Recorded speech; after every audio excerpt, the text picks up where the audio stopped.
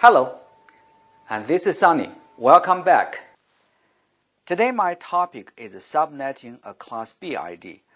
Since I published my video Subnetting is Simple last year, I've got hundreds of nice comments. I want to thank you. I've also got many questions about how to subnet a Class B ID. Here is the video. If you haven't watched my last video about subnetting, please do so because it would help you to follow this lesson. This video is very long compared with most of my other videos. Please bear with me for next 12 minutes and forgive my long and boring Chinglish talk. Let's take a look at example 1. Suppose I have a Class B ID 172.16.0.0/16 and I want to create 4 new subnets. Here are 3 questions I'm going to answer. 1. What's the new subnet mask? 2. How many usable host IDs for each new subnet? 3. List each network ID, the usable host ID range, and the broadcast ID. And you can find examples used in this lesson below this video, and you can copy them to a Word document for your reference as I discuss the subnetting process. First, let me talk about the given CIDR name /16. CIDR stands for Classless Interdomain Routing. CIDR means subnetting. When we deal with subnetting, the class license loses meaning. That's why the letter C in CIDR means classless.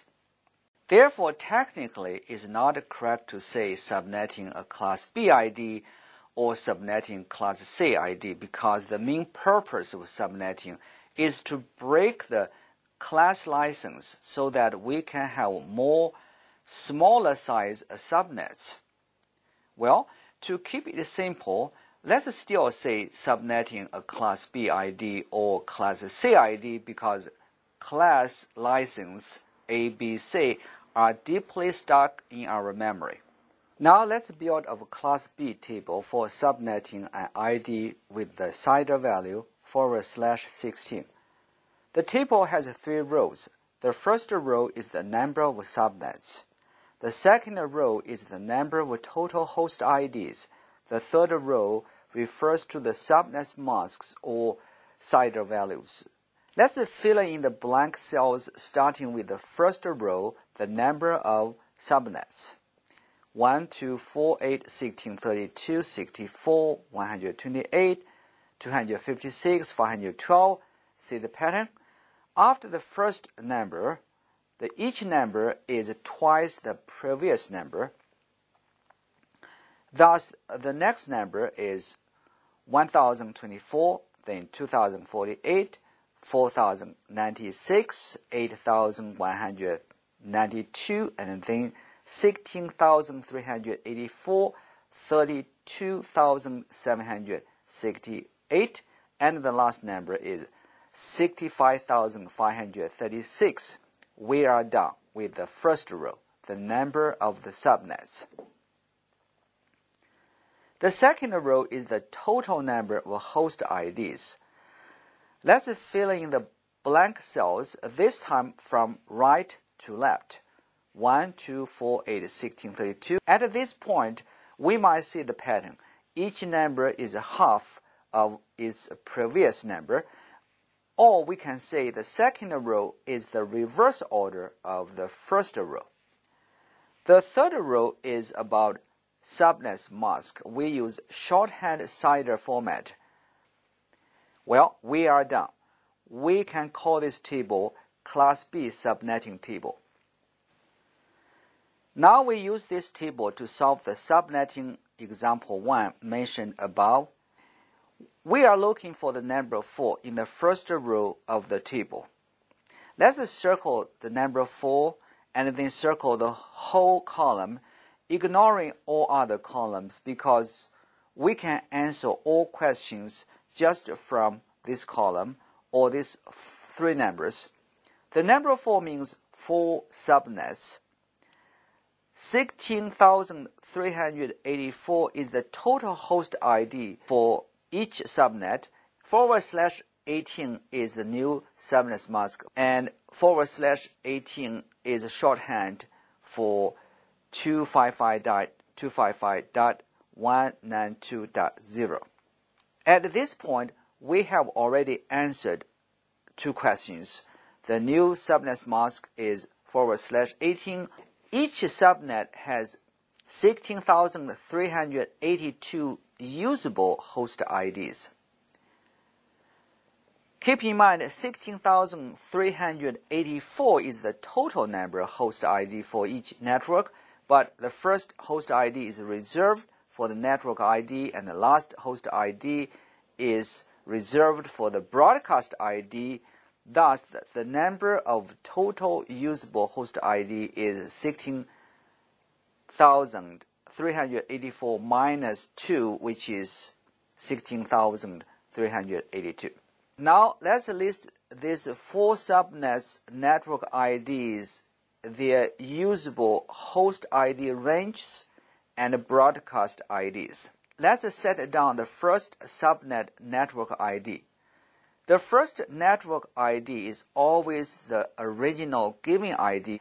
We use the red font to emphasize the last 2 octets because the first 2 octets stay the same. We will use the number 16,384 to get next network ID. Here we need a simple math. We divide 16,384 by 256, we get 64. And we will increase by 64 in the third octet to get next new network ID.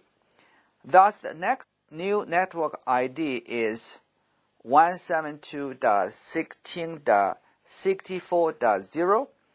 The third network ID is 172.16.128.0. The last network ID is 172.16.192.0. Now let's look at the broadcast ID for each new subnet. Keep in mind that the last host ID is reserved for its broadcast ID. Therefore, broadcast ID for the first subnet is 172.16.63.255. How do we know this is last host ID? The reason is next ID is 172.16.64.0, which is the second network ID. We might say next broadcast ID is 172.16.127.255. The third subnet's broadcast ID is 172.16.191.255. And last broadcast ID is 172.16.255.255. Once we get each subnet's network ID and its broadcast ID, it's not difficult to get its usable host ID range, which is anything between the network ID and the broadcast ID. That's all. We get all answers. I apologize if my Chinglish monologue is torturing you.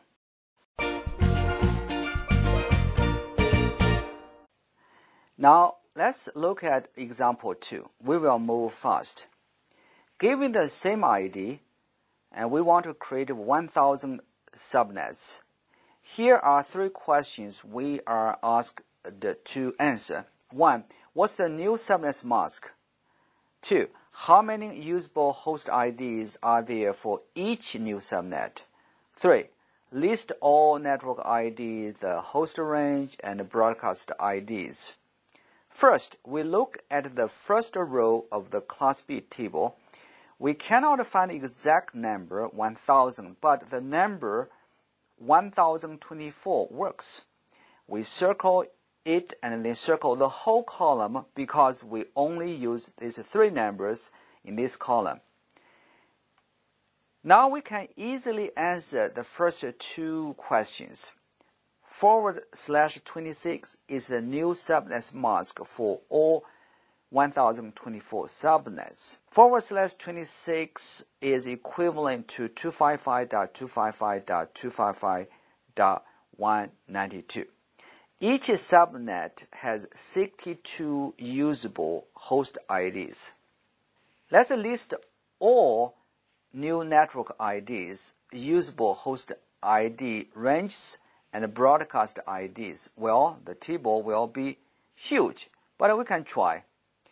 Here we want to speed up since it's a big table, and however, the process is the same as example 1. Let's display the first 4 subnets network IDs, host ID ranges, and broadcast IDs. Basically, 64 is the magic number. Each new network ID is increased by 64 in the 4th octet. The next 4 network ID are repeating in terms of last octet. The only difference is the 3rd octet. It increases from 0 to 1. The next new 4 networks ID are repeating too. The 3rd octet is increased from 1 to 2. We might see the repeating cycle. Every 4 rows has completed a cycle. And we want to skip the next hundreds of rows and only display last 8 rows.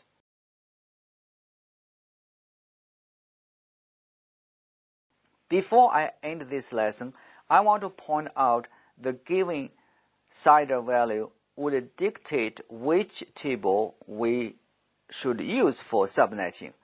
If we are given ID 192.168.0.0/16, we will use Class B table. If we are given an ID 10.10.0.0/24, and we will use Class C table. And if we want to subnet a network 172.16.0.0/24, we are going to use Class C table. Well, you are a very, very patient person if you are still with me at this point. I really appreciate your feedbacks and questions, and thank you very much, and see you next time.